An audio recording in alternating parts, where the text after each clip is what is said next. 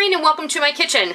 I've gotten a lot of questions over the last little while, I'll say, about yeast. People seem to be a little bit confused about the difference between active dry yeast, rapid rise yeast, instant yeast, quick rise yeast, because everybody sees something different in the grocery store, or maybe you go there and you see 6 different things and it's just causing a lot of confusion. So today I'm going to demystify yeast for you. Let's go see what this is all about.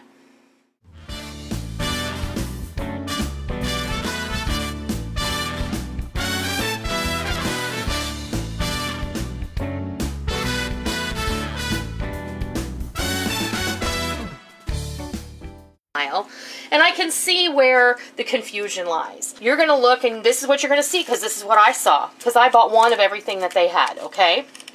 I went to my Walmart and this is what they had on the shelf. I see active dry yeast, I see a Fleischmann's Rapid Rise, a pizza crust yeast, and Red Star Quick Rise yeast. I'm not endorsing, I've not been sponsored, and I'm not here to tell you one is better than the other, but I'm going to give you my personal opinion here. This, just get rid of. I can't stand that brand of yeast, and that is from personal experience over the years. And frankly, I wouldn't give you a whole lot for these either. This is just my personal opinion. I've been using SAF for the last 20 years, and that's what I stick with because it's tried, it's true, it always works. Now, what's the difference between active and rapid rise? Now what I'm going to tell you is you're also going to find a little jar that's called bread machine yeast. Do you know that the bread machine yeast and the rapid rise yeast are exactly the same thing? Do you also know that the bread machine yeast and the rapid rise yeast are what I refer to as instant yeast? This just means that they do not have to be proofed, that you don't have to do anything but toss it in the bowl and all the work is done for you. This pizza crust yeast is a bit of a quandary to me. The only difference between this yeast and this yeast is that this has ascorbic acid added to it. So it's got some vitamin C powder mixed in there with the yeast, and there's a little bit of a sweetener going on in there. So that's the only difference. This is just a marketing ploy. That's all. So that leaves us basically with 2 different types of yeast. It leaves us with active dry and instant or rapid rise, okay? Rapid rise is instant yeast. This is just what this particular brand is calling, see, instant yeast. It's right there on the package. So I'm going to show you the difference. If you look closely here, I'll put some in my hand. Those grains are kind of large, okay? You can definitely see how big they are in comparison to these grains, which are much finer. You see, there is a distinct difference here. The rapid rise yeast is a much smaller grain than the active dry yeast, and that's one of the reasons that the instant yeast works differently. Now, rapid rise, like I said, you just toss it in the bowl with your flour and your other ingredients, and it's all good. The active dry yeast must be proofed. That means you have to, what they like to call, prove your yeast. And sometimes people think, oh, that's a big, special, important thing.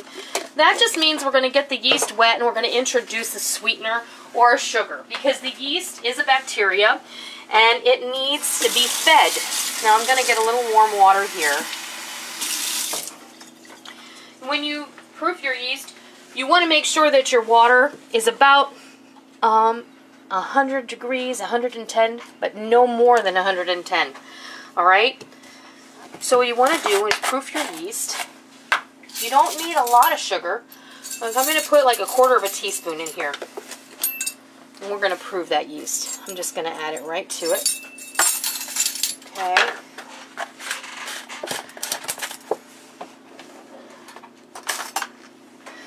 And we're going to go ahead and add some water. Okay, just get your spoon in there and mix it around. And listen, it doesn't matter if you sprinkle it on the top or if you pour the water in there. It doesn't matter.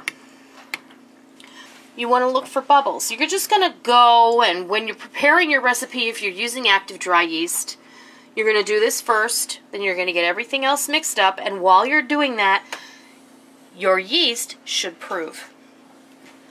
When you come back to this in a few more minutes, it should be frothy and foamy and look positively alive.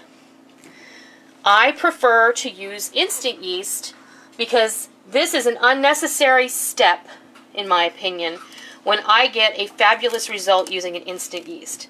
Now, the red yeast is an instant yeast, as is the gold yeast, but the instant red yeast is just everyday instant yeast. The gold yeast is an instant yeast that is suitable for things that are higher in sugar, like a sweet dough, or what I typically use this for is something of a heavier dough. Like if you're going to make a rye bread or a sourdough, I usually try and use my gold yeast, but not always. It just depends.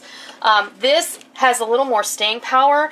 It gives a splendid rise to your dough because when you have a high amount of sugar in a yeast dough, it takes a long time for that dough to rise. And when you use the gold variety, it takes less time for those sugary doughs to rise. So there is one other type of yeast, and I'm going to insert a picture here while I talk about it, and it is cake yeast, or fresh yeast, or wet yeast. This is typically what your grandmother would have used when you get your grandmother's bread recipe and it's going to call for a cake of yeast. It's about a 1 ounce cake. It's like a little cube, and it's very soft. It almost looks like an eraser, but it flakes apart very easily, like it were, for lack of a better comparison, blue cheese.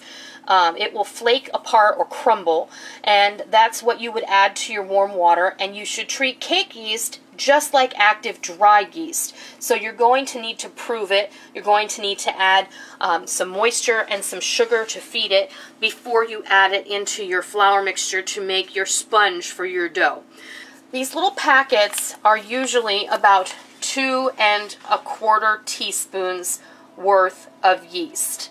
Like if you have a recipe that calls for a packet, you're going to know that this is 2 1/4 teaspoons. So that when you have the bulk yeast, you can, measure for measure, you'll be able to get the proper amount. But you can see already, this is starting to look alive. It's getting rather foamy, and the bubbles are starting to rise to the surface and get rather large. That's how you know that your yeast is alive. I keep my bulk yeast in the freezer at all times. This mason jar stays in the freezer. If I'm going to use these packets, I'm going to stick them in a plastic bag in the freezer.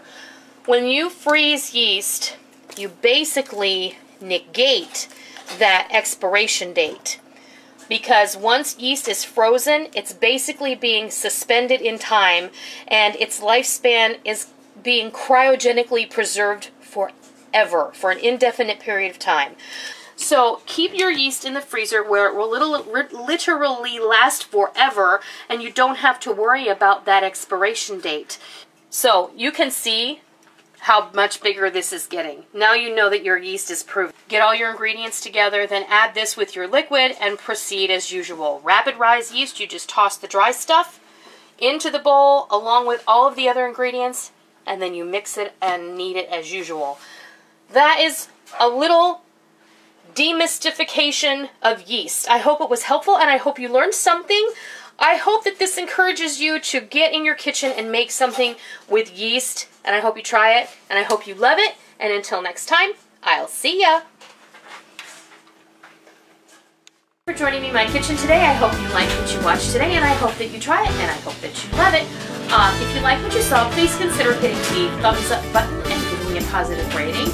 And also, make sure that you hit the subscribe button if you're already not a subscriber so that you don't miss out on any of the fun we have here in our kitchen every single day. I hope that you enjoyed it. I'm really glad that you're here. Thank you for stopping by. Don't forget to come by tomorrow. Until next time, happy eating!